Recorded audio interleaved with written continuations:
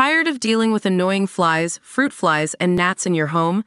The Zevo Flying Insect Trap is your ultimate solution. Don't wait. Check out the link in the video description now to get your Zevo Flying Insect Trap on Amazon and enjoy a bug-free home today. After years of speculation, Nintendo has finally unveiled some new hardware, but it's not exactly a new console.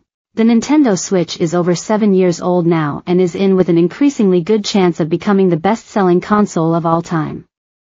But it's old and its replacement could be announced at any moment. In fact, Nintendo has revealed a new piece of hardware this very day, and it's not what anyone was expecting. The idea of a charger stand for Joy-Cons, so you can keep them topped up without having to plug them into the console, is perfectly sane and normal. What's not is that Nintendo has waited until now to suddenly decide it's necessary. It's not even as if it'll be released right away.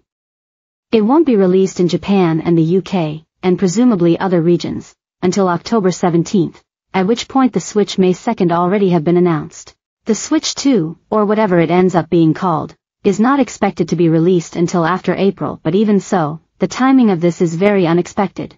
Judging by Nintendo's brief description of the device, it's primarily aimed at people that play a lot of party games, which often use more than just 2 Joy-Cons, which makes keeping them all charged relatively difficult. The stand also works with the retro NES controllers, and we're guessing SNES, although that isn't specified, which you're unlikely to keep attached to the console and so are handy to charge up separately. The stand only costs £16, so it's not as if it's a rip-off or anything. It's just very odd that it's only coming out now, 7 years after it would have been most useful.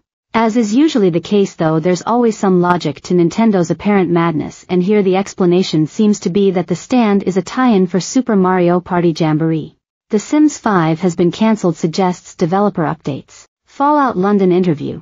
If it's an awful launch, we'll probably all just go to sleep. Dungeons of Hinterberg review. Dungeon crawling through the Alps. Elden Ring and Hogwarts Legacy get massive price cuts in huge PlayStation Store sale. The giveaway is that the game is being released on the exact same day, so that's obviously what Nintendo had in mind when they were planning it.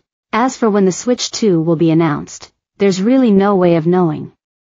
Nintendo won't want to do it too early, or it will put people off from buying the current Switch at Christmas.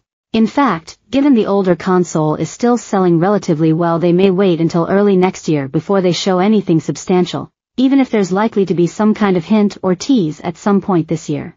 Mario Luigi Brothership is the last Nintendo release of the year, on November 7th, so sometime after that might be the best guess, perhaps at the Game Awards in early December. But this is Nintendo we're talking about, and they're never easy to predict. Email GameCentral@metro.co.uk, leave a comment below, follow us on Twitter, and sign up to our newsletter. To submit inbox letters and readers features more easily, without the need to send an email, just use our Submit Stuff page here.